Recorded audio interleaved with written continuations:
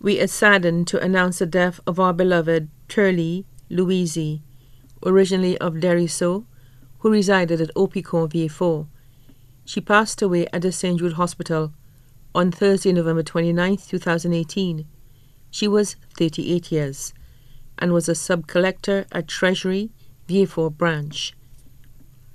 The funeral service of the late Terly Louisy will be held at the Kingdom Hall of Jehovah's Witnesses, Uddock Road, VA4, on Saturday, December 8, 2018, at 3:30 p.m. The body will be laid to rest at the Latone Cemetery. The body now lies at Ramballi's Funeral Parlour, Latone, VA4.